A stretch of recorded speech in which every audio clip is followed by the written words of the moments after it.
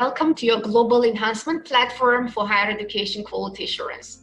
My name is Susanna Karahanyan, and I'm the president of INQAAHE, International Network of Quality Assurance Agencies in Higher Education. And it's my pleasure to welcome you to the webinar on COVID-19 theme. This is one of the webinars that INQAAHE is organizing under the theme. And the global theme for this is access to success, challenges in higher education amid COVID and beyond, and how the institutions actually manage this situation, how the government manages the situation, and what is the role of the QA in mitigating the risks. I would like to introduce briefly INQAAHE. INQAAHE is the global platform for quality assurance providers, internal and external quality providers.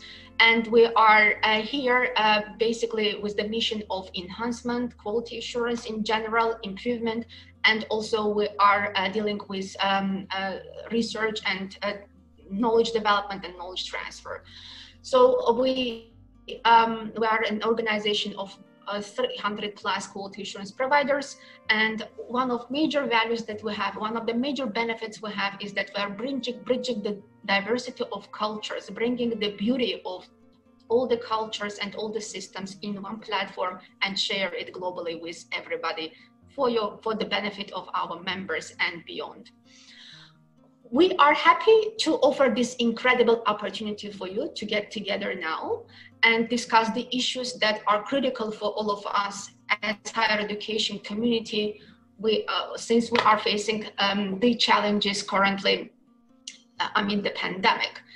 In the challenging times of COVID, INQAAHE has taken extra measures to ensure that we're next to our members and support them in any way possible. Among our recent contributions is the guidelines for quality assurance providers we have published. We have a series of webinars we're offering to address the hot issues, and this is one of them. And another one is to be expected on the 14th of July, next week.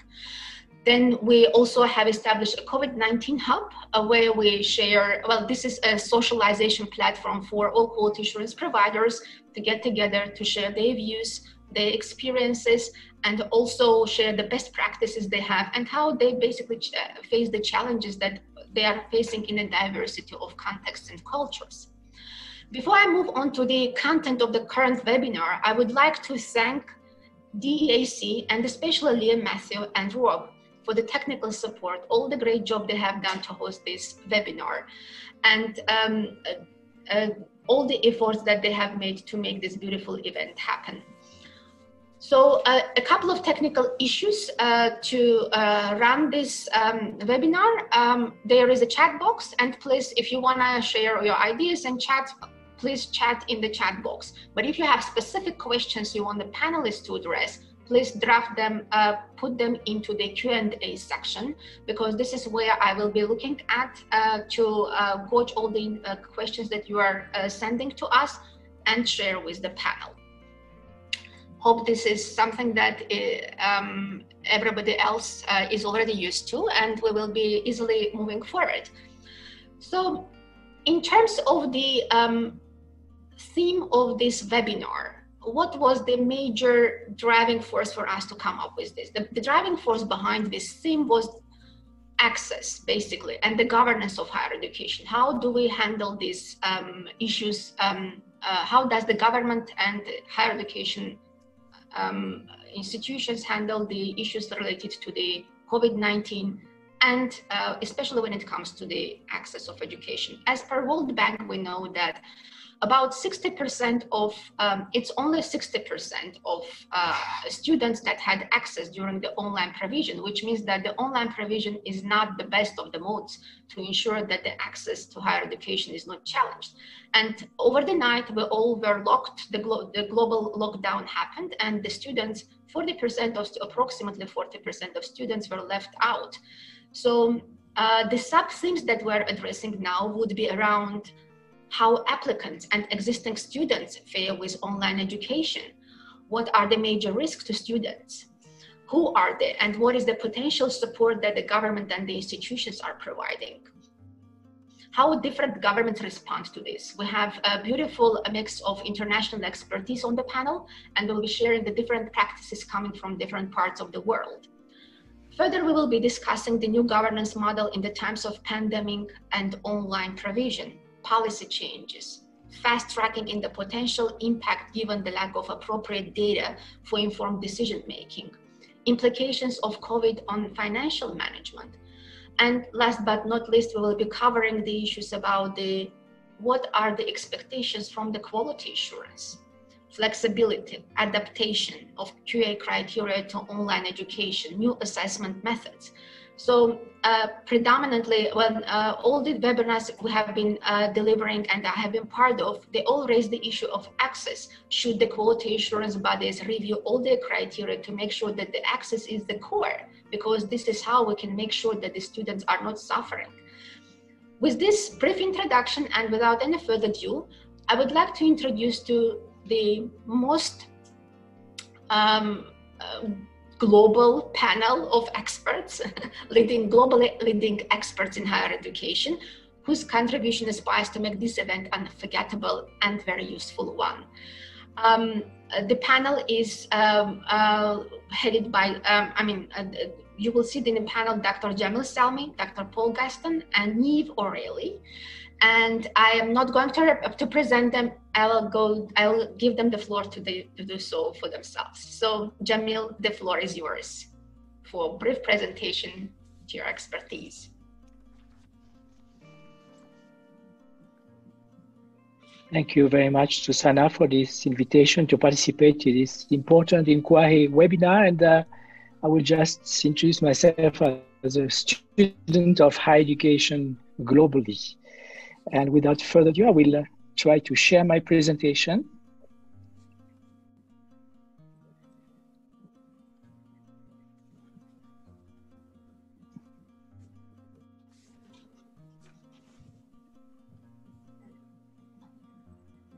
Can you all see it?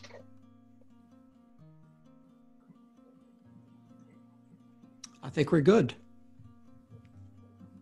So I would like to start by taking us back 8 years into the past, when Professor Hensey, the president of Stanford University, gave a speech talking about the tsunami that is coming to higher education.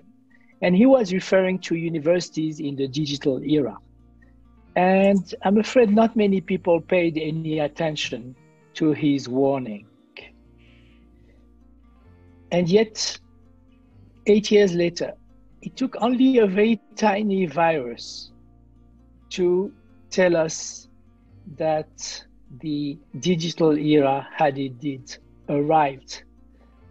I hope many of the participants are, like me, Beatles fan, and ever since the beginning of the pandemic, I've been thinking about a quote from John Lennon, who used to say that life is what actually happens to you while we are busy making plans.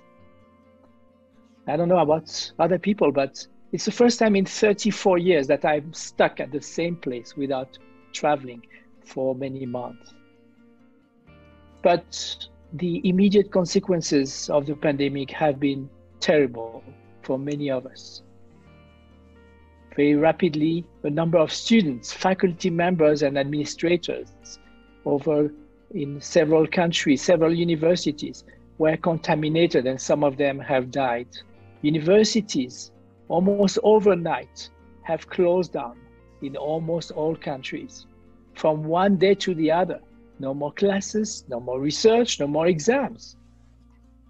And it's become a tragedy for many students, and I come back to that, who from one day to the other lost sometimes their income, their place to live.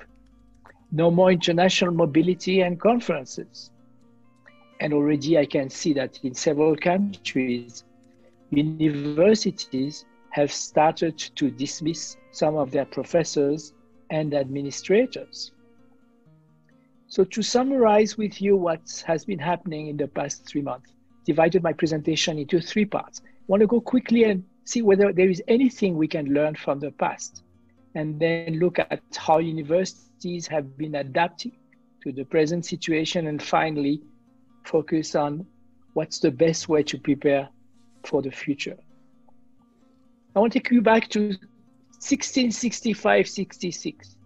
Historians will know that this was the last episode of the pest in England for several months. The main preoccupation was to find a place to bury the dead. 75,000, many of them were put in mass graves. So back then, something happened that is happening today. University of Cambridge, for example, had to close down. But it didn't prevent one of its illustrious students, Isaac Newton, from studying at home, continuing his studies and being very efficient, since during that period he invented calculus and discovered the laws of motion. Closer to us, 2002 and 2003, was the SARS epidemic, which started in China and moved almost all over the world, reaching 29 countries in Asia, Europe, North and South America. Now, when we look at the numbers, 8,096 people contaminated and 774 dead, which is tragic for those involved. But compared to what we are experiencing today, it seems like a small drop in the bucket. Now, back then, in the territories that were most affected, namely China, Hong Kong, and Taiwan, schools and universities had to shut down. And some of them switched to online education for the first time for a few months, and then back to normal. Not everywhere, though. A friend of mine was hired as a professor by University of Singapore 10 years ago. I'm talking 2010. And he told me that his experience was a little bit unusual, because besides giving him an access card to the buildings and the keys to his office, they also gave him a thermometer, just in case a virus would come. I'm talking 2010, 10 years ago. But most importantly, he was compelled to take a training, several weeks, to learn to teach online. So what did we learn from these examples? That already there were instances where online education was used to compensate effectively when the university closed down. But the truth is that very few universities have really prepared for the next epidemic or any other type of catastrophe. And yet, we knew that it was coming. On April 3rd, 2015, 5 years ago, Bill Gates gave a famous TED talk, and we're providing you with the link in the chat box if you're interested. It's fascinating. And he goes on telling us about his experience as a child growing up in America in the middle of the Cold War. He said that they had a big barrel in the downstairs in the house where they were holding food supplies in case of the atomic bomb. But he said, forget about the atomic bomb. The main danger for mankind, again, I remind you, he spoke 5 years ago, is the next pandemic. And we can wonder where the political leaders and the health specialists to prepare ourselves, and what have universities done in terms of building up their digital infrastructure, capacity to teach and learn online, and enter in a risk analysis and contingency planning mode. And also, what is very important to our discussion today is that we have to recognize that in many countries, online education and e-learning have not been looked upon favorably. Many QA systems do not provide them with the same approach as on-campus education. And in some countries, regulations are outright hostile. I remember looking at the new higher education law in Peru, for example, and I know we have at least one, perhaps more, participants today from Peru, noting that there were specific provisions penalizing universities in respect to online education. For example, you could not become a university president or a dean of a faculty if you had gotten your doctoral degree online. That was considered as something negative. So what's been happening in the past few weeks, few months? These are pictures of yesterday. Do you remember that with nostalgia? And this is the new today. So from one day to the other, what was really a hobby for a few eccentric, innovative professors has become the main support for teaching and learning. Now, the switch to online education has not been easy because you need prerequisites, which many universities, especially in developing countries, did not have. Proper connection to the internet, a learning management system, digital content, trained instructors, prepared students, and alignment of assessment in terms of the methods and modalities with the new teaching and learning approach. Now what's the scrambling, the improvisation that many universities have gone through has made us aware of structural problems faced by many of them. The students, as I mentioned earlier, it's been a tragedy for some students who lost their lodgings, but they could not travel back home, so they were stuck without a place to stay, without the resources to. And then access to the internet. A recent survey in Brazil, for example, showed that 17% of the students could not access the internet. In fact, in some countries I'm aware of, in South Asia, in Sub-Saharan Africa, some of the professors themselves could not access, they didn't have a computer or a tablet or a good subscription. Insufficient digital infrastructure. And this has made us realize that many universities had a funding model that was not sustainable. Over-reliance on private funding, even in some public universities where they have 2 tracks, or over-reliance on international students, as the UK is realizing now. So the main priority in this transition period has to be about quality, integrity, and student engagement. How do you put in place an effective online teaching system? How do you maintain the integrity of the program content and assessment? And how do you ensure student readiness? How do you make sure you have sufficient interaction? It's not only a matter of, I'm going to record my lecture and put it online, and that's online education. How do you make sure that students apply higher order thinking skills? So to finish, how do we prepare for the future, for a very uncertain future? First, we have to recognize that governments and quality assurance agencies have a very important role to play. In the richer countries, universities are lucky because their country is able to provide them with some emergency package with additional financial resources. But this is not the case in many other countries, especially developing countries, where on the contrary, to face the health emergency, governments have been reallocating resources from education to health. And then the access to broadband.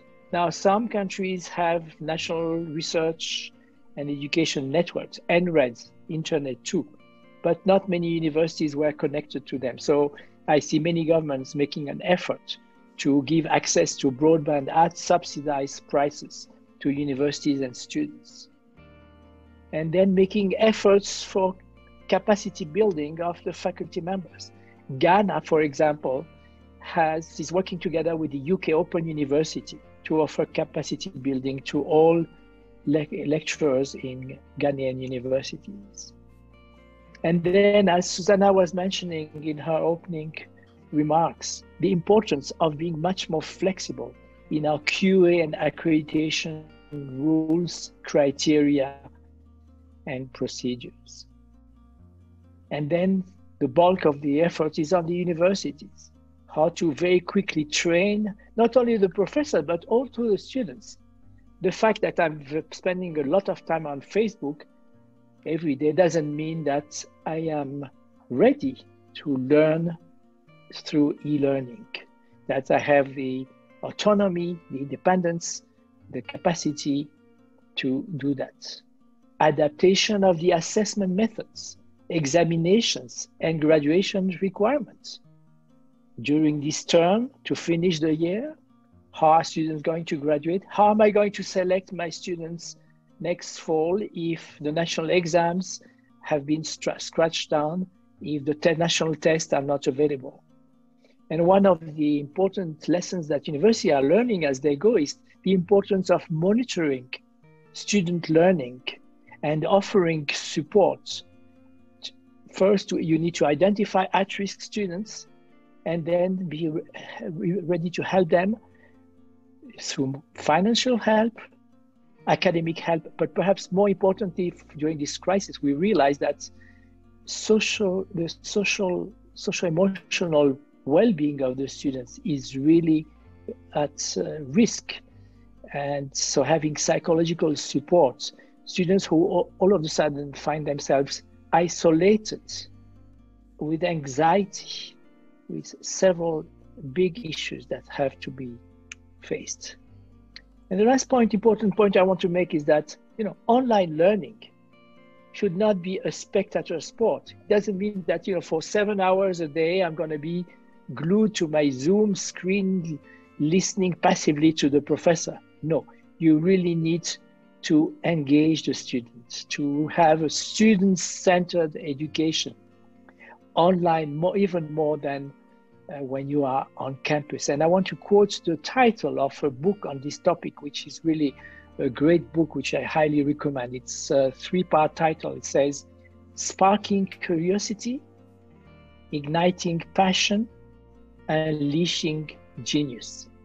And I'm going to try to show a short video to illustrate what it means, how to make something that's not always appealing, much more exciting, stimulating in a positive way. So let's see if the video is going to work.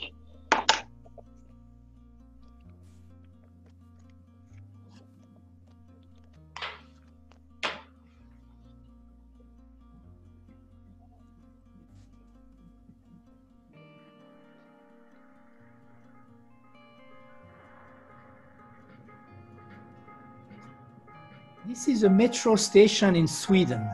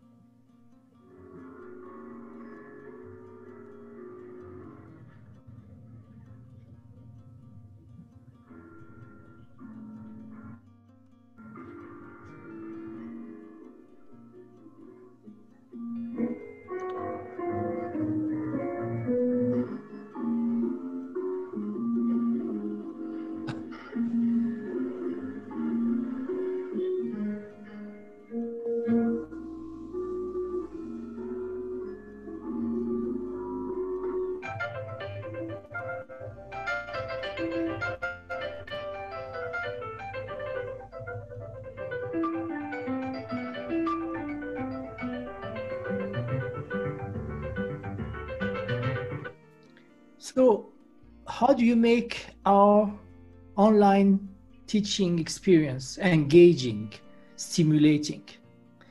One important lesson that you need to promote a sense of belonging.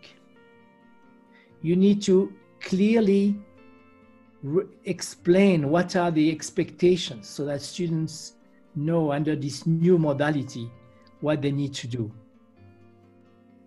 Don't go for the most sophisticated technology. Use technology that is easy to access.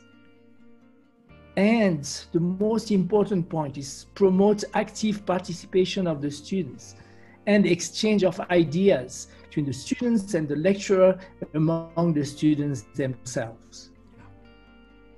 And also provides meaningful feedback and assessments. And this is the right time to introduce education innovations. So we already talked about active and interactive learning, experiential learning, multidisciplinary approach, problem-based, competency-based, use simulations that in many disciplines can be done online as well.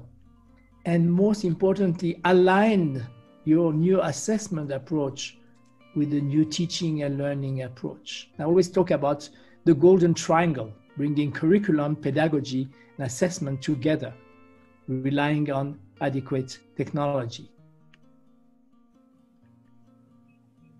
And choose technologies that can help you. Artificial intelligence, big data, virtual reality. University of Oklahoma has been relying on robots with artificial intelligence for many years to interact with the students needing help, guidance, advice when they go to the library. University of Victoria in New Zealand has been using artificial reality, AR, to offer to their students what they call a field visit every day. Most of their programs used virtual reality, VR, as the main platform to engage the students. In conclusion, I hope you can look at this little picture, which I believe describes 2020 very adequately. So we start on the left. This is when we began our semester. And slowly we had to make a transition and to reduce our expectations. But perhaps more importantly, I think this picture illustrates the big challenge of the psychological welfare of students and sometimes even instructors faced with this massive transition. So when we look at the new future, we had to think about how to build resilience, how to build connections, foster wellness, make sure that everybody finds a purpose in this new environment, and embrace healthy thoughts. So for each university, each participant, I ask you, what is your plan for the post-COVID-19 era? And I talk about the 3 R's. What's your response to make sure that you maintain quality and integrity of the learning experience? How are you preparing for the recovery? Are you going to adapt to a new situation or go back to business as usual? And how do you build resilience? How are you going to anticipate risk and get stronger to be able to cope with future stress situations? So my priorities for the future are to keep first the university community safe. That should be your first priority. Maintain the operation of the university as a place of learning. And also, how do you engage with society? Universities are places where you have very learned, highly learned people who have the knowledge, who have the scientific evidence. And today, more than any time, universities need to play a role as scientific advisors for society and government. A friend of mine who is university president in Brazil, for example, was telling me that in the past few months, he would not have imagined how often in public fora, he had to defend the importance of vaccines, how to explain that no, planet Earth is not flat.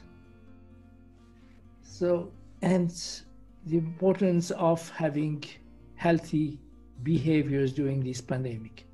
And last but not least, prepare the future.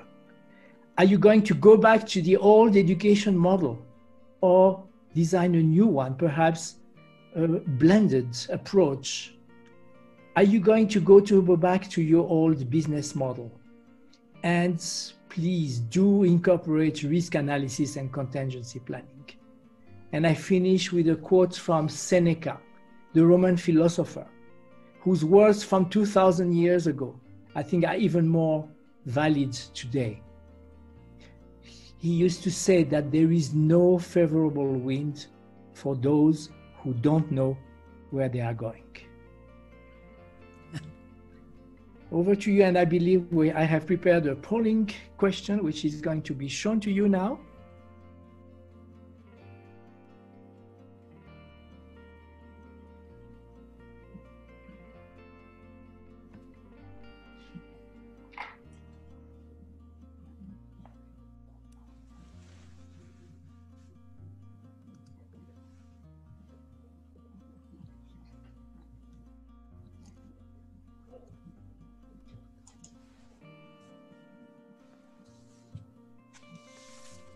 So here you are seeing the question, you are already responding. After the pandemic is over, can we expect to see universities all over the world going back to fast teaching with additional health protections, continuing with online education, or relying on a new blended approach? And most of you, 75%, seem to think that the third option will be the right one for the new future. Over to you, Susanna.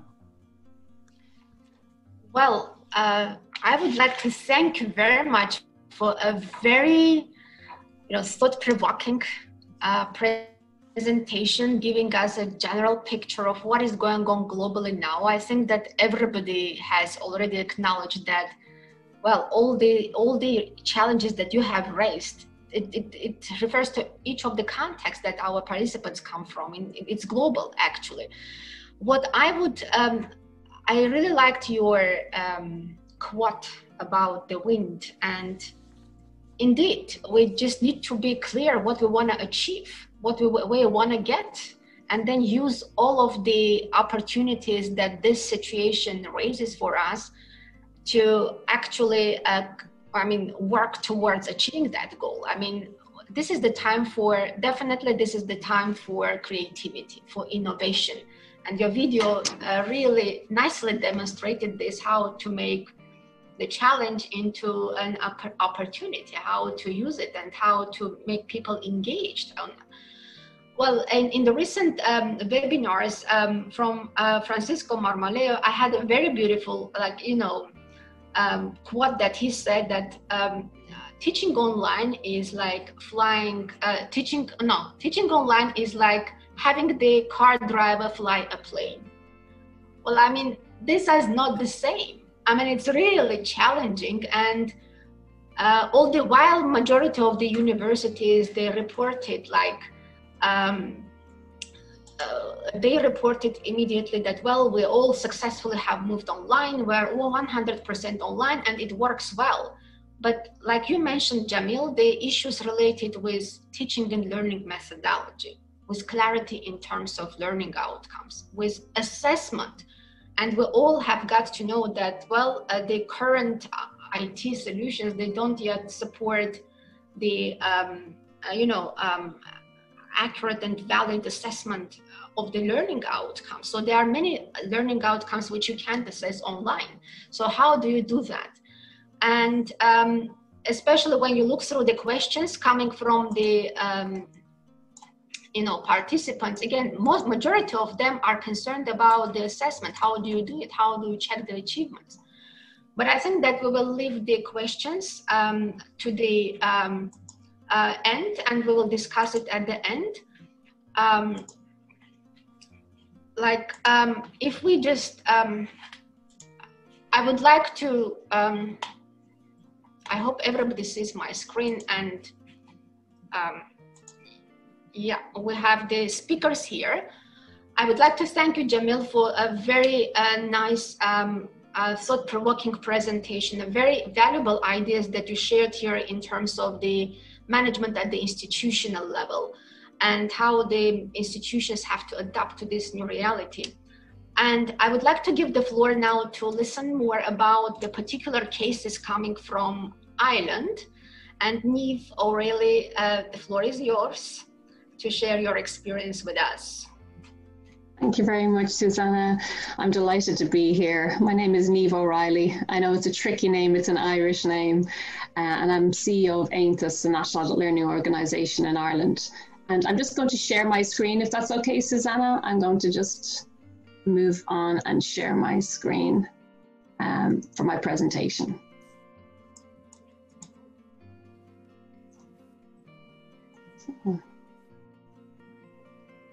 See, I think we're okay.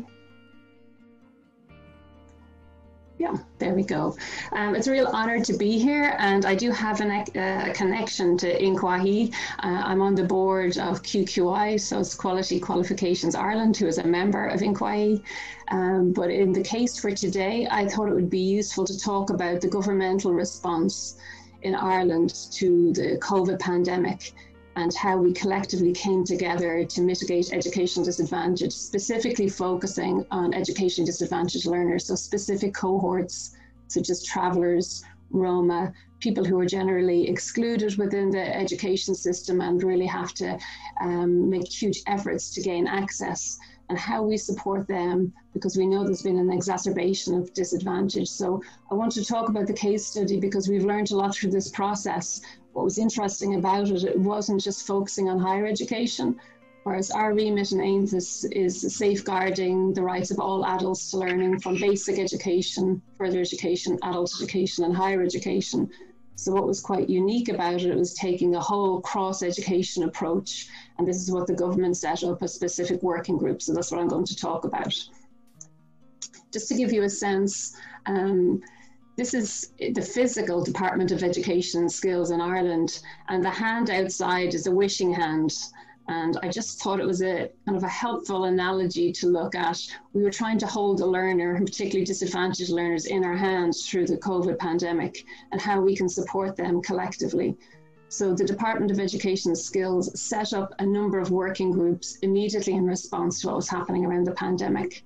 So you see like a constellation of different working groups. The one I'm going to talk about is the Mitigating Educational Disadvantage Group, which I chair and which my colleagues formed the Secretariat, and to describe the work that we did, which I think also resonates globally. I think it complements some of the points that Jamil made in his brilliant presentation. So hopefully they will be useful for your own context. In terms of the terms of reference is not the most exciting slide to show, but I think it's important to say, I mean, this group was set up in a time of crisis. It was after St. Patrick's Day, it was the lockdown, and we had to look at how can we come together across the education system to focus on the needs of educationally disadvantaged learners. So our role, as described by the Department of Education and Skills, was to scope out all of the issues that disadvantaged learners faced and how they have been impacted on this COVID-19 public health emergency. So we undertook different ranges of evidence gathering, particularly from the learner perspective. We did a number of surveys with learners. I also drew in a lot of expertise from people who've engaged in educational disadvantage, people who've expertise in remote emergency learning and disadvantage. So I tried to draw people in who could immediately turn around really effective recommendations for the government in which to respond to the crisis that was happening. I fed in the information to the planning, as I mentioned before, the whole tertiary education COVID-19 response planning structure, that constellation that I mentioned in the previous slide. And we tried to really focus on short-term responses that would mitigate the impact for disadvantaged learners. We also looked at contingency planning and tried to consider how consistency and evenness in provision could be offered. So the work that we've done, and this is a little map of Ireland here, but it was a huge group to begin with. There were 31 members coming from 23 agencies. We had 3 academic experts, and we also had people who were in the community education. So we had people with great expertise coming across together, professors, policymakers, researchers, experts, learners. So we really got a great sense of what was happening on the ground, and were able to turn around recommendations quickly. We had 15 meetings online. Again, we never met in person, so we had to be creative in our engagement processes. And initially we had meetings twice a week, so it was quite a rapid turnaround in terms of what we were trying to achieve. But I just thought it would be useful to reflect on that, the wishing hand of how we held the learner in our hands across the tertiary education system. And there's a phrase in Irish, similar to my tricky Irish name, I'll just say it in Irish, which means there's no strength without unity. And really, we all had a duty of care to support learners right across the education system, from higher education, further education, adult education, to come together and look at solutions with great expertise, and has been able to draw upon that. So it created quite a unique structure. It was breaking down silos between different parts of the education system, where we looked at identifying what were the issues and coming up with solutions. We also looked at what collaboration can happen, what expertise is happening in higher education and further education that could be shared in order to address the issues that were raised, which I will talk about the issues in a moment, and really getting the informed insights. We tried to be solutions focused and really offer tangible solutions to the Department of Education. Some of the solutions could be implemented at institutional level, and we really kept focusing on those marginalised learners. They had experienced an exacerbation of existing inequalities, and we were very conscious of that. The challenges that they had, whether it was homelessness, domestic violence increased during the time, all of the issues that were, in existence before COVID-19 really came to the fore. And we're looking at how can we support these learners within this very difficult context, and also linking into existing policy structures. So in terms of the outputs, we developed 8 papers, and they're always a draft paper. And I think in a time of pandemic, perfectionism goes out the window and you have to be pragmatic. So what we tried to do was sift through all the specific issues that were raised and develop high quality but draft papers, all of which are online on our website. We looked at issues around digital learning, emergency remote learning, what needs to be done, and I will mention a couple of recommendations. We talked about assessment, and I think what was quite interesting is that the issues around assessment in higher education were similar to further education, vocational education, and basic education. I think that was something that was quite unique in the work that we've done with this group, has been able to identify the commonalities across the education system. That point around learner engagement, and I'll speak to this point in a little bit more detail, that interaction and that relationship, which is central to the education experience between the tutor, the facilitator, and that learner, was really stretched to its capacity, its limits during this COVID-19 pandemic, of how you can maintain that communication and that support for learners, particularly those who are educationally disadvantaged, was really a crucial issue that needed to be addressed. Community education, we specifically focused on that because the future higher education learners are also going to transition from other parts of the education system, such as basic education or further education, and how they can be supported to fulfill their aspirations to move to higher education, or indeed other forms of education or roles in employment. One thing that we focused on also was educational equity in learner cohorts, and we identified specific learner cohorts that have specific needs. So members of the Roma community, a minority group in Ireland, the traveller community, lone parents, women who are parenting alone, people who are caring for family members, all of those learners who have specific extra issues that they must deal with, people who left school early. So we tried to identify a more nuanced understanding of their issues during COVID, but identifying the commonalities that they faced across community education, further education into higher education. We also looked at what tutors need and practitioners, and supporting tutors through this very difficult time. Creating communities of practice were recommended. How they are disconnected from their peers, how they can adapt, develop new different appropriate pedagogy approaches in an online context. And of course, the financial barriers. This is obviously a huge one. People have lost their jobs. They can't work over the summer. The financial implications were obviously very significant for learners, and mental health. And this came up as well in my colleague's presentation, absolute need to focus on the mental health and wellness of the learners. So all of those papers are free to look at online. I just wanted to pick up on the point of digital learning and disadvantage. That's the paper that we developed in April. So we really tried to turn around these papers as quick as possible and feed them out across the education system through our Department of Education and Skills. And then in an emergency remote learning context, we were talking about the need for technology to be able to complete assignments, having access to devices, but also the software, and very much keeping it simple, similar to what Jamil was saying, trying not to overcomplicate things. How can people get back up online? How can they do their assignments in a simple manner? Develop loan systems for devices if you don't have access, and even the challenge of obtaining devices. There was such a demand for them, was not a possibility. So trying to think outside the box, looking at a loan system.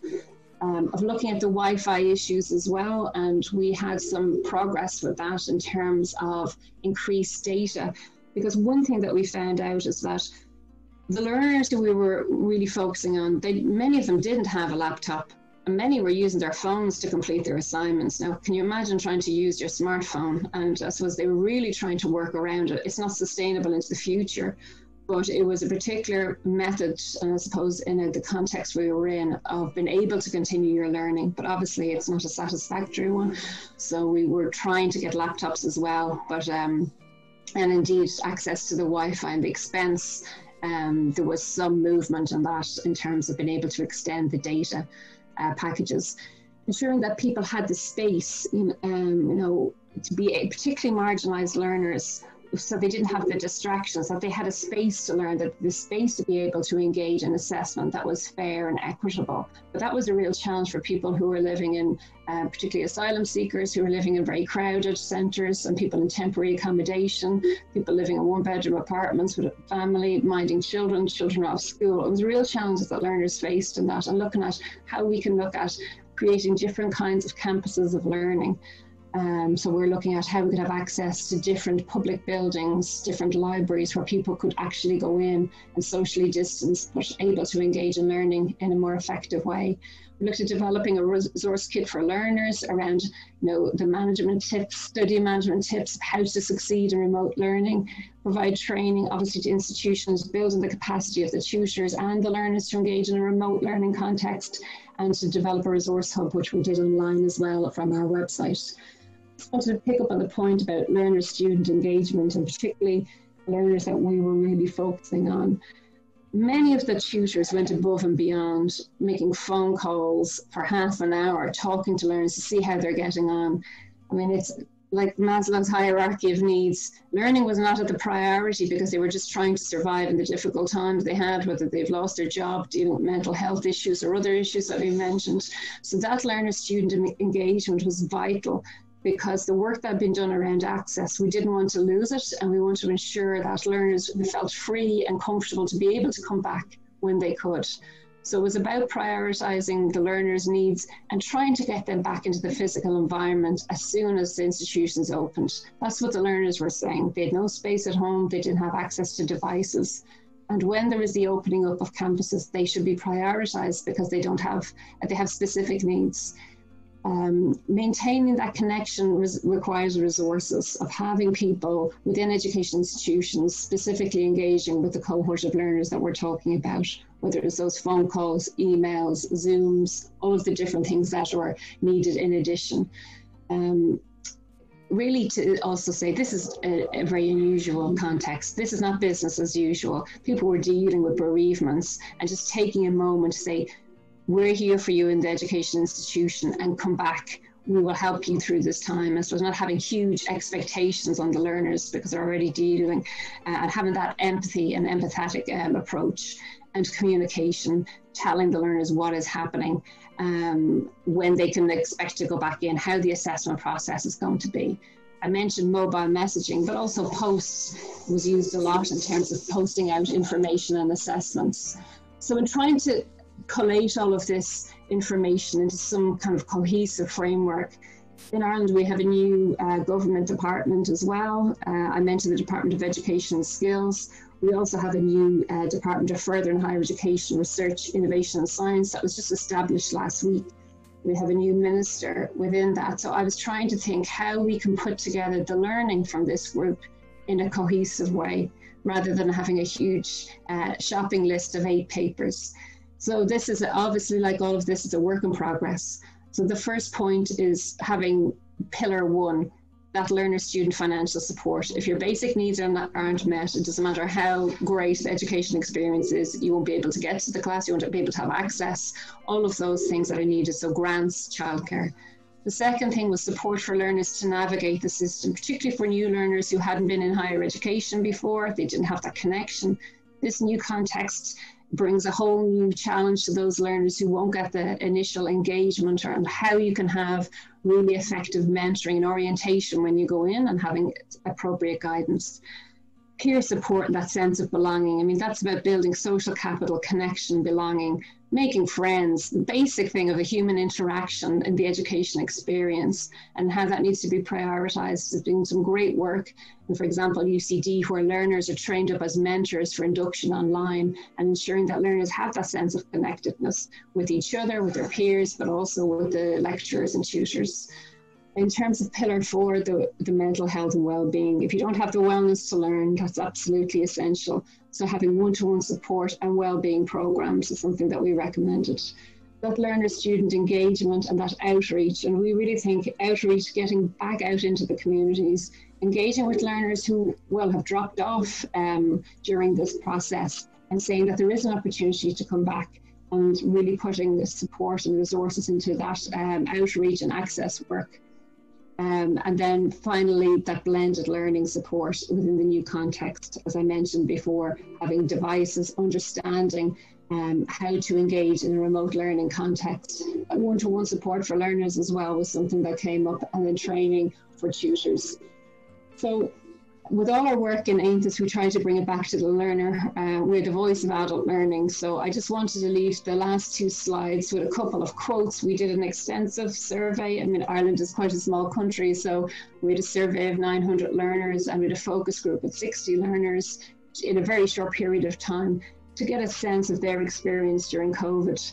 And people were talking about, like, I took time off because of my mental health. The tutor stays in touch, and they're like, there's no rush back, take your time. That really meant a lot to them. They felt like they could then go back in, because it's a big ask for people who have a lot going on in their lives to engage in what can be a very challenging, lonely, isolated, remote learning experience.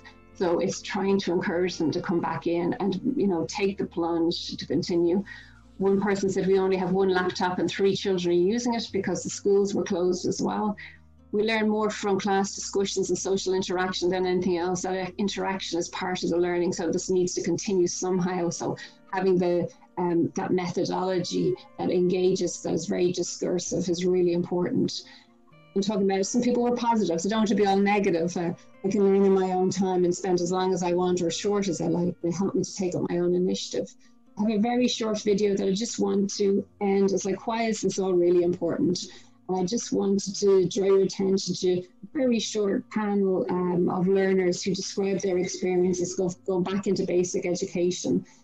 People who are asylum seekers, people with disability, people who left school early. And just to get a sense of all of this effort, and our collective effort of working across the tertiary system is so valuable and so important, particularly at this time. My contact details are there, of course, but I'm going to do my best to share this video with you. I'll just be one moment, and hopefully it will work. There we go. It's 10 seconds, so.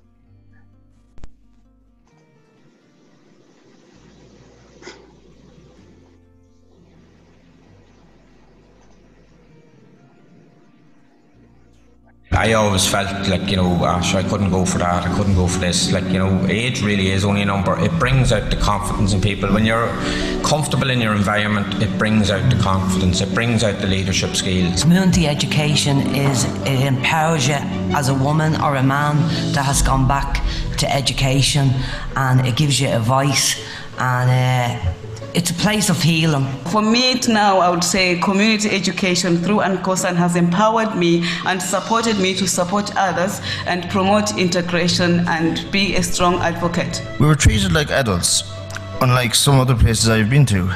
That was the biggest thing for me. if you treat people with respect and like adults, you in turn will get treated like that too. So I just want to end on the purpose of all the work that we do. All the videos are online and I can share them, and look forward to discussion on this. So thank you very much. I'll pass back to Susanna. Thank you very much. This is an amazing, experience to have shared. Thank you very much. It's really nice to, it's exciting to see how the government actually reacted in a timely manner. And specifically, I like the slide where you put the government and then the student and learner. Like, you adopted a student-centered approach, trying to, because in the new reality, you had a new cases to deal with, new cases of disadvantaged students to deal with. It's not like in the normal times you deal with the cases that we know and the groups that you are familiar with. You start already handling and I think that the commendations go to the government, because at the very early stage you identified those groups and tried to target them and support them, enable them. I like the whole, you said it like different pillars, but it looked like you took it from the very basic and took it top to the of the taxonomy up to enabling the learners, in the new environment, and how to experiment it, how to learn and how to gain knowledge, how to survive in this. That's really amazing. And as I hear the feedback and the discussion coming here, this is a very good example. And I'm sure that many governments have come up with very brilliant solutions to this. It would also be useful to hear what was the specific approach to the faculty, because they are also, if you divide them into the groups, you would find new groups of disadvantaged faculty as well. So how, just briefly, if you could tell us, well, how did you handle that situation when it came to the faculty? They are the drivers of the education process at this point, and the way they manage this difficult situation and actually leads to the learning of the a lot of things depend on their managing of the classroom. How did you target the problems? We had the representatives of the Irish Universities Association on the Mitigating Educational Disadvantage group. So they got to feed all of the issues that were raised at local level. So we had a representation from the technological universities, or TIA, as well. So we had that opportunity to feed into practice. But the main focus was about identifying the issues and making recommendations for the government. So we will continue the work as well of this group and look at the impact that we've made as well. So it was a partnership between all of the stakeholders, the representative, the institutions, ourselves and the civil society sector and policymakers, which made it quite unique, but also very effective in terms of change.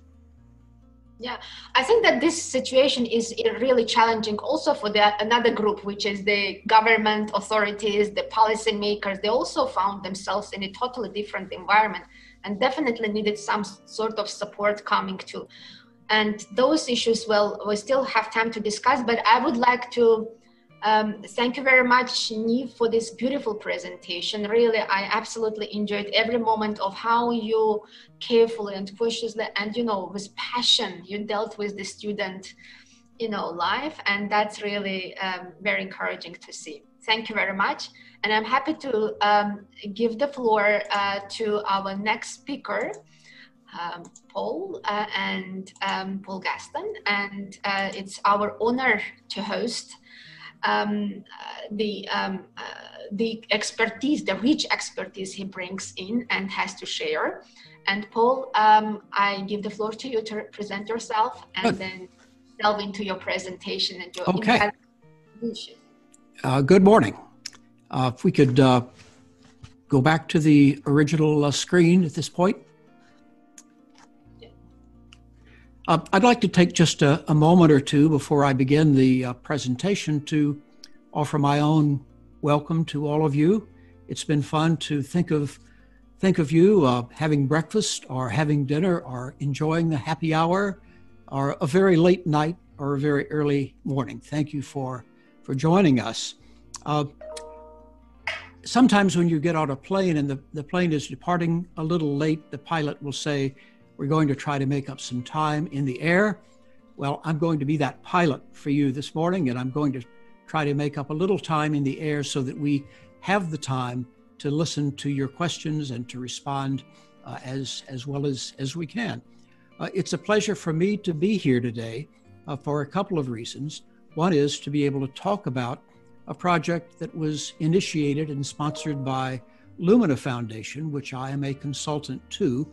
That's an independent private foundation in Indianapolis, Indiana, that devotes all of its attention to the strengthening of post-secondary education. And it really does make a priority of trying to see post-secondary education as a system that is both rich in opportunity and yet difficult to navigate. And so how do we help students take advantage of the opportunities and yet manage to navigate as well?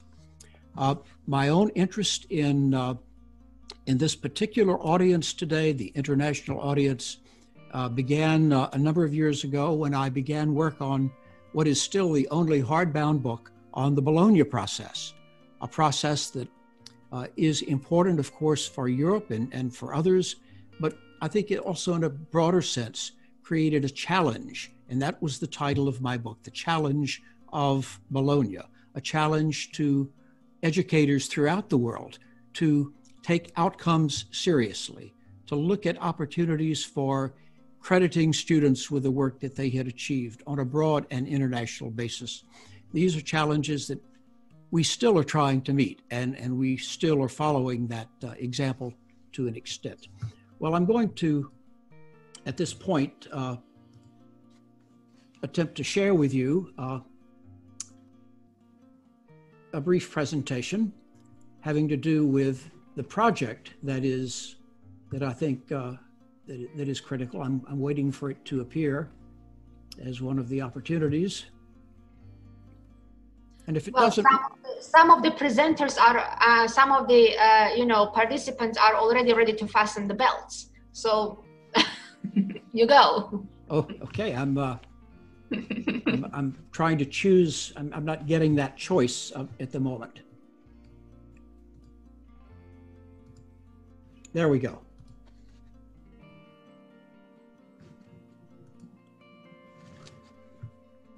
Everyone able to see that now? Very good. So the project that I want to talk about is a project that 2 years ago, when it began, was a timely project. It's now become really an urgent one. It was important then. It's really critical now. And it was primarily a domestic project then, seen in terms of education in the United States. But increasingly, as a result of the pandemic, it's become clear that this is, in many ways, a problem that is one we necessarily share with the world as a whole. And this is really the challenge. Serving students well in three senses, making it possible for them to achieve what they hope to achieve in a timely way, that we pay close attention to gaps in equity, gaps that have been exacerbated by the COVID-19 crisis, and that we provide high quality credentials to all learners in a post-pandemic world. It's a US initiative, as I've said, but we believe that it has implications internationally. I don't like to read PowerPoint slides to you, but I'll let you have a glance at this one. We're talking really about a very well qualified group of people who met 3 times and remained in discussion between those meetings. And over time, over the course of the year, they developed recommendations that they thought to be eminently practical and achievable, but also critical. These are the recommendations that the data needs to be improved if we are to make meaningful progress, that the commitment to quality and equity needs to be made active. We can't just voice it as a value. We have to work in ways that will actually advance quality and equity. And by the way, one of the observations very early in the process was that when we are talking about quality and equity, we're not talking about two distinct priorities. We are really talking about one and the same. We're talking about a single priority with dimensions having to do with quality and equity. The pathways in terms of enabling students to navigate the credentials environment, all of which depends on engagement with the faculty, collaboration across institutions, across states, across nations, across the world. And unfortunately, it's one of those realities that we're dealing with. We have to be sure that when institutions close or merge with others, that students are protected, that the communities in which those institutions are located are protected in some way. More urgent, more compelling now, all as a result of the pandemic. So looking briefly at strong data sets, you can again read the bullets here, but it's important, we think, to make progress in any reasonable and realistic way, to look at ways of documenting inequities, for one thing, and to track how effective we are in addressing those inequities, to look at the example of the Bologna process in creating a common platform for student achievement so that they may always have access to the work that they've done and to the documentation of their preparedness. Quality and equity, again, to make the point that commitment to one necessarily requires commitment to the other. You can't really have quality unless you're committed to equity. You don't really have equity unless there is a commitment to quality. We think that approaching these as a single priority is the key to making progress that's genuine and meaningful to our students. Quality credentials are essential to all that we believe to be important in terms of student preparedness and opportunity, mobility across generations, and very important, we think, meaningful civic participation. One of the visions that animated the United States in its early days was the sense that the common interest, the public good, was more important than the individual advantage. We've lost some of that, and now we're trying to reclaim it. What we know about quality is that it's questioned, that employers are questioning the effectiveness of the education that we provide. We know that the way the curriculum is adapting is not keeping pace with the way the workplace is adapting. Again, a process that was important and worth looking at 2 years ago and is now particularly critical and urgent. We know that employers have certain priorities in mind, and they aren't confident that we are enabling students to meet those priorities. You see the final bullet here about an assessment project that Lumina Foundation operated, and that suggests, we think, a real problem, because effective critical thinking is so important not only to success as a student, but also to a healthy polity, to a healthy civic society. What we know about equity is that there isn't much. There isn't enough equity. 34% of all individuals 25 to 65 have earned a 4-year degree in the States, but look at the figures for Latinos, Black individuals, Native Americans. Seamless pathways. We talk about credentials these days. They've proliferated enormously in terms of what they are like and who offers them. But what we know is that it's a very complicated world out there, and that students find it easy to make mistakes. So we're looking at ways of providing guidance for students. And one of the ways of providing that guidance is by opening up a number of pathways that are coherent, that offer continuity, that offer cumulative learning. And the bridges that we build, enabling students to cross not only from one program to another, but from one institution to another, from one aspiration to another, these are ultimately, in the world that we're living in, pathways to success. I was interested in the extent to which this illustration prepared, nearly 2 years ago, has an eerie kind of resemblance to some of those that we're seeing today as illustrations of the pandemic. But the real intent of this is just to suggest that when a student looks at the opportunities out there for various kinds of credentials, it can be pretty intimidating. It can be pretty frightening. And so the idea of pathways, the idea of bridges that we provide for students can be critical to success. Completion rates, drilling down a little bit more carefully into that figure, we know that only 60% of all students complete at all within 6 years. But then again, the figures for Black students and for Latino students suggest another level of inequity and a level of efficiency for institutions as a whole. Because if only 40, 50, 60% of students are taking a credential after 6 years, there's a lot of effort, a lot of investment that is not paying off in a timely way. Essential to all of this, we believe to be faculty development. Really can't make genuine progress without the faculty being on board. That was an early lesson, as you know, of the Bologna process.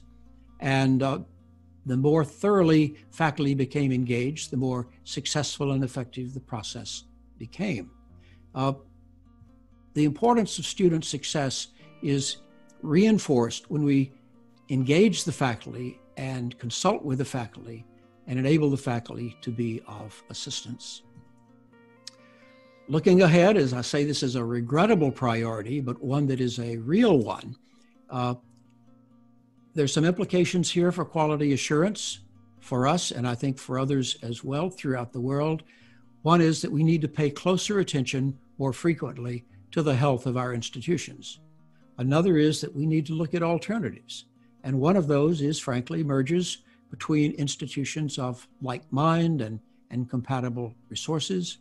But we also need to be able to alert students when there is the likelihood of institutional closures, and we need to do so in ways that are responsible to the institutions involved so that we don't initiate, by the information we provide, a kind of negative spiral.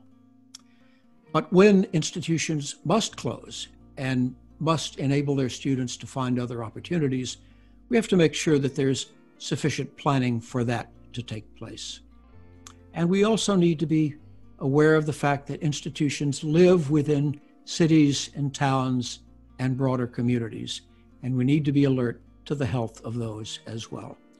So I'm not going to read these to you, but I want to suggest to you that behind the work of the task force, as you read through these yourselves, was the idea that values are fine, aspirations are fine, but we really ought to point to things that we can do, that we should be doing in order to serve the ends that we believe to be important.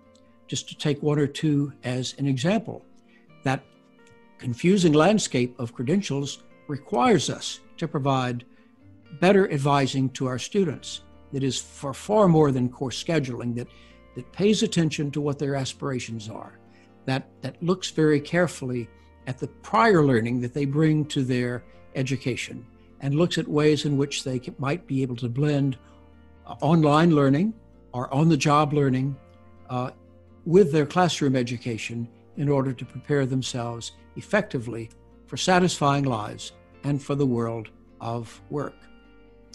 Finally, the number 6 is worth paying attention to, particular attention, the looking at alternate delivery systems, as my colleagues have said this morning, alternate ways of providing active learning, shorter-term courses, competency-based programs, work-integrated options, all of which come with an assurance of quality provided by careful monitoring and clear standards. here are a few more, and these too attempt to suggest that there are some real things that we can do, important things that we can do to make those values that were expressed live for all of us. One of which, number 10, looking at ways of awarding credit to people who have been at work in the world and who have learned things that are important and that are part of their educational portfolio.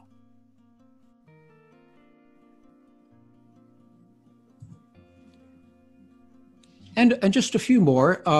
The guided pathways we've talked about, paying particular attention to working adults. We used to speak in the States about traditional students and adult students. Well, more and more our traditional students are our working students, and we need to build a system that understands that and that accommodates a wide range of aspirations, a wide range of engagements, a wide range of obligations outside the institution and outside the outside the system. So, and then finally, I would, because this is a quality assurance discussion in part, that we make sure that all of our degree pathways do guarantee the acquisition of the essential competencies for long-term success. Some of the employer expectations that I was speaking of just a little while ago. Again, to remind you that I'm here speaking on behalf of Lumina Foundation, which looks forward to a system easy to navigate, fair results, and meeting the nation's need for talent through a broad range of credentials. And with that, it's my pleasure to engage your questions and to engage with my remaining colleagues with the time that we have left. So thank you very much. Paul, you had questions, right? For polling? I'm sorry? You had questions for polling, right? Yes, we do have questions for polling, yeah. and let's have those now. They were supposed to be triggered by my presentation, but they weren't. So let's look at those, and let's hear from you. Let's go back to poll 1 just for a moment, if we could. And so here we are, and well, actually, it's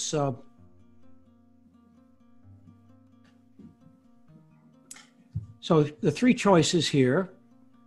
Quality must be the first priority.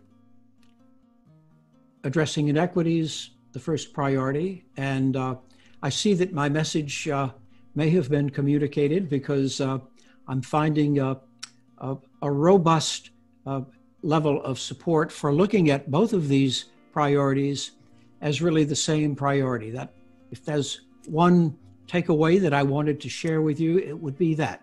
So let's move on to the next question.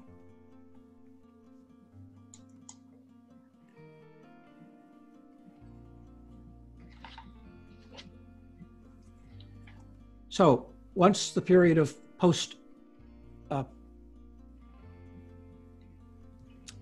assuring effective quality assurance will require, above all, and where do you think the leadership has to come from? That's the question here. Independent organizations such as INQAAHE, or government standards, or greater institutional autonomy. And here the range is broader, and that's a good thing, because I think one possible answer to this was it really will require a working partnership of all 3 of these important constituencies.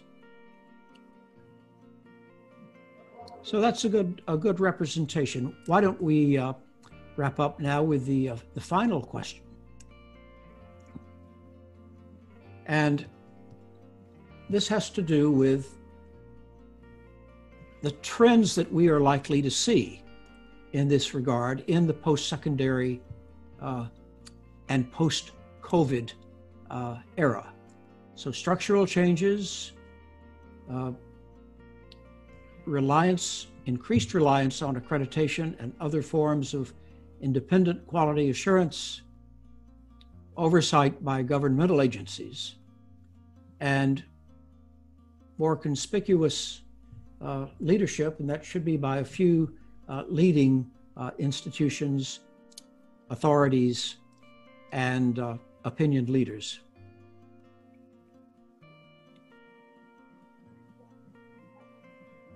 And so that's interesting that many of you do anticipate some degree of structural change. And I think that's probably something we are indeed likely to see.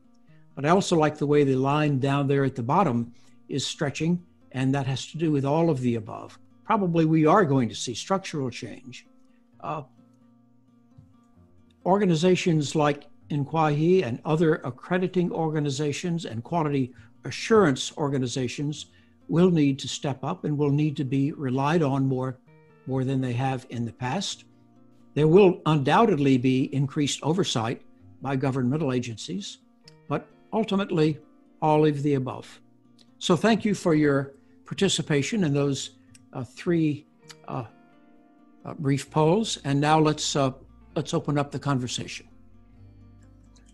Well, thank you very much, Paul. This was really a very exciting presentation. It was really nice to see how US actually is responding, to equity and quality. I liked your links between equity and quality, and basically what you have done, it's like a very beautiful culmination of the, I'm taking it to the very beautiful culmination of this beautiful discussion, is that things are changing and we all acknowledge this, and definitely the approaches to quality assurance, starting from the definition of quality, it all needs to be revamped. We have been dealing with quality as fitness for purpose for years, but as you have rightly mentioned, with the old diversification of provisions over there, and with the old experience in quality assurance, this is the right time to revisit. No one model no longer fits all. So we have to come up with the different approaches to defining quality, to more creative approach to keep in line with the developments. It seems like we are really lagging in the developments. Quality assurance hardly being able to catch up with all the new developments that are there. And your presentation beautifully led us to the conclusion that, well, this is the right time to revise and to rethink and reimagine the quality. By the way, INQAAHE is our annual forum will be in Moscow. We were planning to have our annual forum in Moscow, and now we are moving online, still with the Moscow being the host. And we are discussing the traditional track, the classical education, and then we're also bringing in the alternative education, the micro-credentials, the new ways of provisions, and the quality assurance for those new ways of provisions, because this is one of the ways to address the access to education, the equity in education, and also to promote, target the gaps in the skills and competencies that we're currently facing. So thank you very much. This is a beautiful, presentation of what are the current trends, despite of COVID, despite of the pandemic we're facing. There is still out there a whole huge area of things that we need to address. And you have rightly mentioned that. Thank you very much. So now I think that it's time, if all of us go to the, back to the questions, and we'll open, we have their specific questions addressed to specific speakers with the names, and then they are generic questions to everybody. I would like to break it down into the categories, for example, the governance at national level, governance at institution level. What is the, let's think about those areas, and then we move to the faculty and the students. But basically, one of the leading questions throughout all the responses that I have been able to, skim over here refers to assessment. So we need to touch on that one as a culmination of our discussion as well. But there are a couple of questions which are directly linked to Jamil, regarding the government and the reflections, I mean, how the government should be responding to it, and what are the necessary changes the governments need to do to meet all those challenges. So Jamil, the floor is yours. And I think that we had a couple of good examples coming, like the Irish example, but broadly, from your experience, what do you think that that should be like from governmental perspective? Well, the first one, I think, is to, if we go back to Paul's points and Niamh's emphasis and in the context of the Irish case also about not separating quality and equity. I think there is a big risk where we're assuming that everything is equal under COVID. The virus doesn't discriminate, whether you're what your nationality, your gender, your income, but it's in truth there is discrimination. We see already statistics showing that people from minority groups are more fragile and being hit by the disease more strongly, and we see that these issues that have been mentioned of access to internet, family conditions, that will make it much more difficult from students from minority groups, low income, etc., to benefit from our responsibility, the financial support to help these students. And the second is what you mentioned at the beginning, that the criteria for assessment and for accreditation and for quality assurance need to be looked at into a very flexible way. In many countries, we see universities moving away from the grades, from the quantitative assessment to a qualitative assessment. And while some people may think that it is very bad for quality, I think it's very important to encourage students and to support them in this transition that was forced upon them from one day to the other. I know of many universities where on Friday an email was sent to everybody, we're closing down, come back on Monday, but online.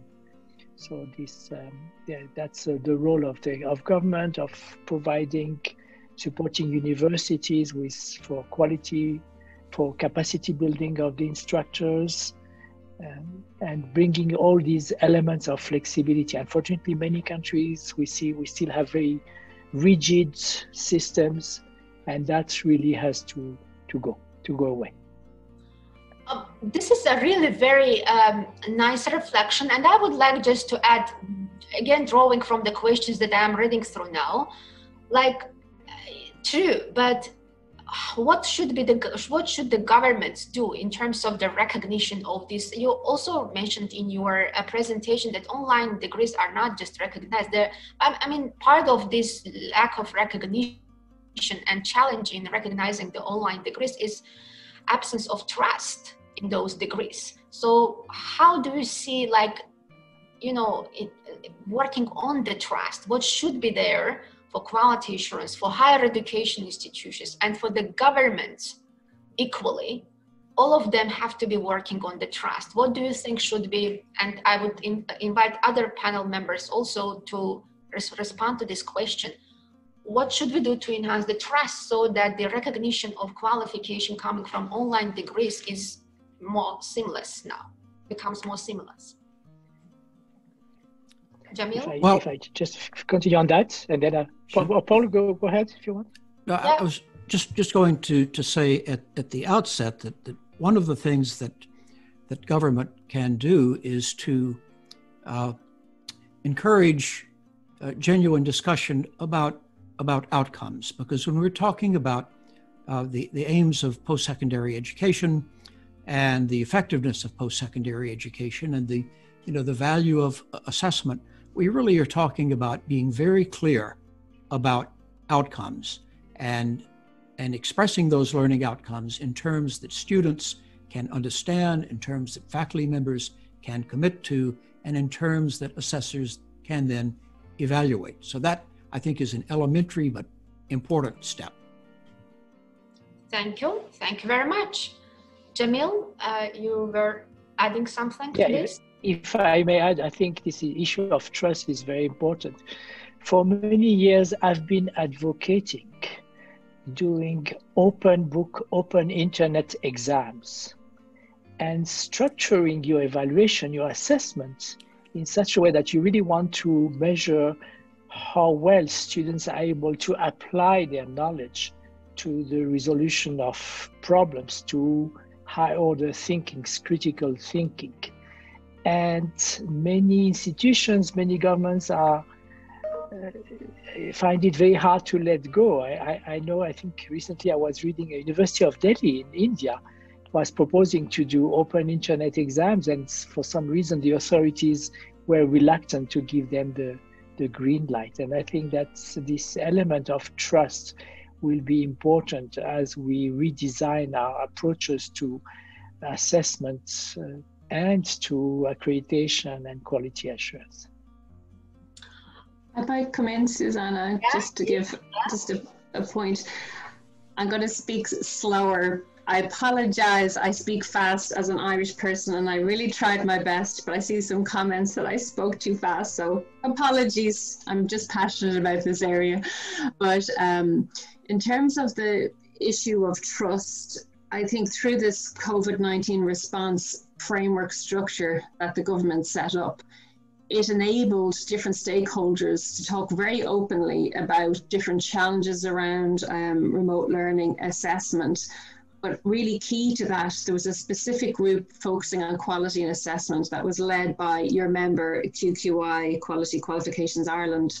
And they very quickly responded and put in place robust guidelines to assure quality assurance, to ensure that people had confidence in the system. So I think we were forced to consider remote learning, although I know it's many learners, and we did a survey, 80% would prefer to go back to that one-to-one face-to-face learning. So we're really conscious of that. But in the context of social distancing and people with compromised immune systems who can't be in a higher education institution, it is the option that's there at the moment. So I think by having that structure, that open dialogue across stakeholders, and then for the quality assurance organization agency responding really quickly and providing confidence, that really assisted that move towards that remote learning and remote assessment. Thank you very much. Just as a feedback from the participants, like, do you think that artificial intelligence could be supporting the solution for trust, for raising the trust and instilling the trust in provisions? How do you see artificial intelligence helping that? All of us discussed the importance of data, of artificial intelligence, and what is your reflection about trust and artificial intelligence? Jamil, you were saying. Yeah, well, over the past 5 years, I've seen how universities in the US, Canada, and Australia have been incorporating big data and artificial intelligence to follow their students, to identify at-risk students very early, to assess which tutoring and repeat courses were more effective than others. And so there are many there are companies now providing services to universities to help them, and especially in this time of switch to online education, to use these tools to combine both the quality and equity purposes that Paul insisted on. Thank you very much. Paul? Yeah, I would just add to that. I think that artificial intelligence needs to be seen as a means, and we need to be very clear about the ends that those means should serve. When we're letting our needs, our priorities for our students drive the implementation of artificial intelligence, I think the results can be very helpful. The healthcare professions in the States and perhaps throughout the world have really been a pioneer in this regard. There is a lot that can be accomplished without requiring the individual attention of a practitioner. I think that but there, the end is very clear. It's the health of the individual. And similarly, I think our ends need to be very clearly stated. And again, I go back to the idea of the definition of explicit, measurable, and ultimately significant outcomes. Thank you very much. Neve, your reflection on this part of the discussion? I can't give a reflection on artificial intelligence, to be honest. I don't think I could add anything to what has already been said by colleagues here. Okay, thank you very much. And I would like to take this to the next level where, and majority of the questions seem to be around assessment and online assessment, and specifically how you ensure like high quality of online assessment, and then specifically how you address the practical assessment of the practical skills. Well, at this point, when we discuss the assessment, I would welcome to discuss two different parties who are involved in here, like faculty and the students, from two different perspectives. How do you see that work? Because as of now, we see that assessment has been the major issue. Even the technology, the newest technology, is not providing the solution we're expecting. So what are your ideas? What are your reflections on how to resolve this issue? Who wants to start? Well, I'll jump in. I think that assessment is an appropriate focus only when the other sides of that triad also receive attention. The first is, of course, as I've been saying, you can't really have effective assessment unless you have clear ideas about what you're assessing and why. And that means agreement on clearly stated learning outcomes. And the other end of assessment is how are you using what you learn through assessment to strengthen your educational programs for the benefit of your students. And I think if we begin with those questions, then the discussion of assessment itself, the techniques, the means, whether it's direct or indirect, that becomes a much more helpful and constructive conversation than if we simply go at the issue of assessment kind of in the abstract. Agree. Jamil?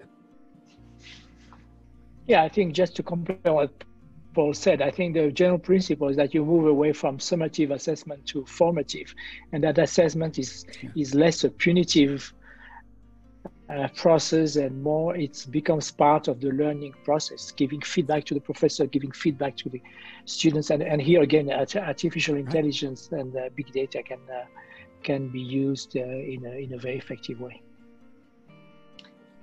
Susanna? Yes? Just maybe to come in on this, we developed a paper in collaboration, as part of the Mitigating Educational Disadvantage group with academics and experts, practitioners and learners, and we have some key recommendations around assessment. And some of them was, to be realistic and consider that not all students will be able to engage in online assessment, obviously with broadband connectivity and looking at alternative methods of assessment. I know that can be very challenging. There needs to be a focus shift to broad learning outcomes and formative assessment practices as required, and a flexible approach to assessment deadlines and timeframes, so there's no penalty for learners who need to repeat or have health issues, and ensure that learners are equipped with the tools necessary for assessment and have the materials to do so. But one of the aspects, particularly around practical assessment, is that in the return to campus, provision has been made that some learners can go back if they have to for the assessment process, where there is no feasible way to do the practical aspect of an exam online, so they can go into the learning environment, and the government in line with public health recommendations have enabled that to happen, so people could complete their courses. So we have a paper of just of our own initial thinking on that that might be helpful as well. But our main focus again was educationally disadvantaged learners, and particularly those with a disability. And having time-bound assessments can be very challenging for people with a disability as well. So I'm happy to share that paper, but we had some thinking on that based on a variety of stakeholders' input I can share. Oh, thank you very much for sharing this brilliant experience. And I think that also linked with the assessment, the key that we have to think about, well, in online assessment, things all change. I mean, we have to think about integrity.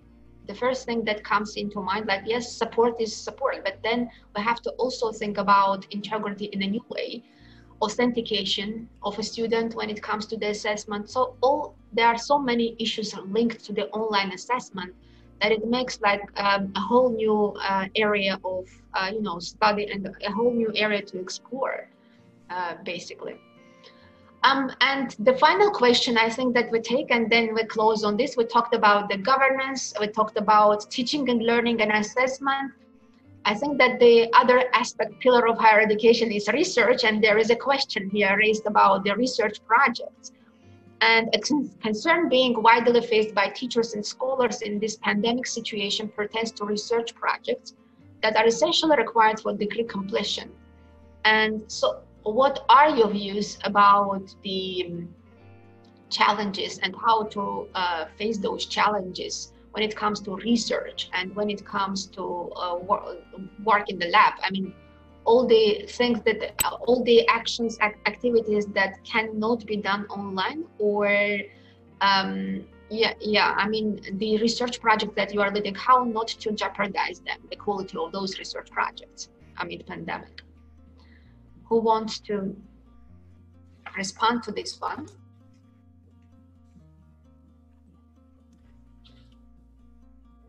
Jamil was, well, I think that for many students to the field to continue their interviews, their research, their experiments, that will be really a tragedy, because it's on hold for many months and maybe longer. And I think that's again where the flexibility from their supervisors have to come in, and we should penalize and find a way to assess their progress and support them. But now we can also be very innovative, and there are many disciplines where the use of electronic labs, digital labs, and can be considered. And as I said, it will be very discipline specific, but medical simulations have already been around for many years in engineering, in electronics. You have many ways to, if you have an internet connection, then you can access labs that are remote. And I think that what we are seeing during this pandemic is really a surge in generosity and solidarity among scholars, universities in the south, north, etc. And I think that there are many opportunities that we have to explore. Some universities have been already working on them, and they have to share with other universities to make sure that researchers are not unduly penalized by the pandemic. Yeah, I think the phrase, Jamil's phrase, discipline specific, is really the critical one here, because I'm writing a book on educational credentials currently, and I could hardly have a better environment for conducting that research. But I'm worried about those fields in which really the model is one of apprenticeship. And it's very difficult to imagine that the values of intensive mentorship can be accomplished by means other than people being together and working together on problems. So I think this does have to be addressed to a large extent, discipline by discipline, but making sure that the playing field is level for all students, regardless of their discipline, I think has to be a priority. Thank you very much. And before we close, I just want to thank you for your expert moderation of this discussion this morning. Oh, thank you very much. Thank you. And thank you very much for this great contribution, invaluable contribution indeed. Niamh, do you want to say something regarding the research aspect? Just to say a small point, it is discipline by discipline, and protocols have been put in place to identify, what subject, what students need to go into the lab, and it has been made possible in line with the social distancing. In our own organisation, we carry out a lot of research, and it is all online, and our focus groups are online. So I think it's drawing on the innovation, maintaining robust methodology, drawing on experts. We're talking about a lot of collegial support and generosity, and people have been trying to support each other about how you can maintain your research projects. But currently, in terms of the research, it was looking at who needs to go back in and supporting those students to be able to get back onto campus. Thank you very much. Thank you. And this has been a very valuable drop into the overall bucket of all the beautiful ideas we had and beautiful responses we had. I would like to just conclude by saying that, well, I think that this discussion has been really invaluable and productive. And regardless of COVID, regardless of all the,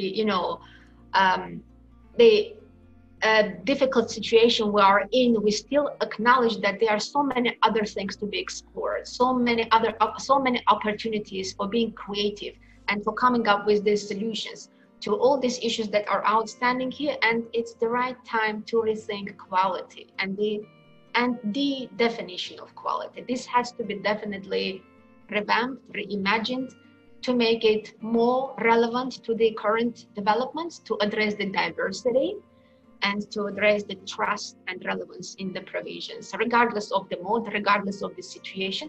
And most importantly, we have to already be thinking about the business sustainability. I mean, how do we make our businesses sustainable? I mean, the pandemic, in the face of uncertainty, and how to tackle all the unpredictable situations we find us in. So we have to be ready for that. Thank you very much. I would like to thank all the participants for their active participation, beautiful questions, for the invaluable contribution of the panel members, and for the beautiful support we received from the DEAC, Leah, and Rob. Thank you very much, everybody, and we look forward to welcoming you in the webinar on the 14th, and also in Moscow end of September during our workshops and during our forum for 2020. Thank you very much, and look forward to seeing you again. Thank you.